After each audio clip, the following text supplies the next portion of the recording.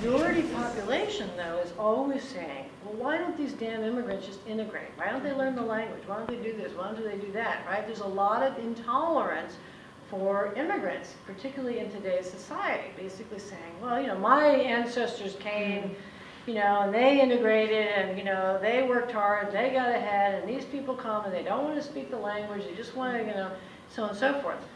Everyone, every generation's always said that. The reality is very different. The reality is that my mother-in-law, God bless her soul, 86, 87 years old, came from Cuba 50 years ago, still doesn't speak English, okay? You know, she came as a 25, 26-year-old woman who had to work. That's what she had to do. She barely speaks English, you know, after 50 years in the United States. The people who really, really do the hard work of integration are the children of immigrants. They're the ones for whom it's natural, it comes naturally, okay? For the reasons that you've been exposed to now. They don't have to work normal. They speak. Yeah, like one of the students in one of the ESOL classes, she had 3 sons that were born in the United States, and they were all like very fluent in English. They were like 10, 13, and 15 years old, like respectively, but they knew English a lot better than their mom, but they were born there. But the thing about that, Ben, is that you get into, and I'm sure you've experienced this, right? You get into this where the children now have an inverted relationship with their parents, right? The children are the cultural experts. They can speak the language. So respect comes from the parents being able to provide and to reinforce that order.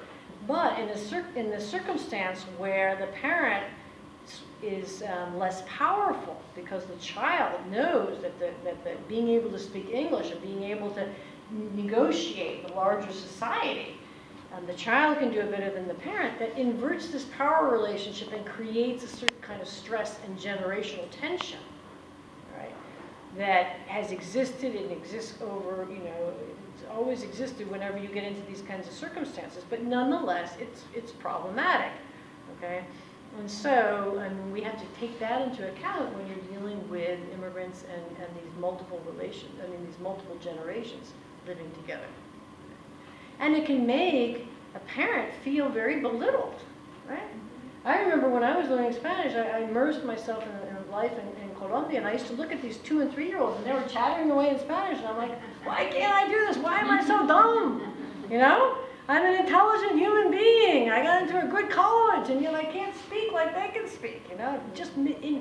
But now we know why. And hopefully that will make a difference as to, you know, helping explain all of this. I hope will open up opportunities to have a dialogue. You know, parents and their children can have dialogue. You and your, you know, the research that you're doing can have a dialogue.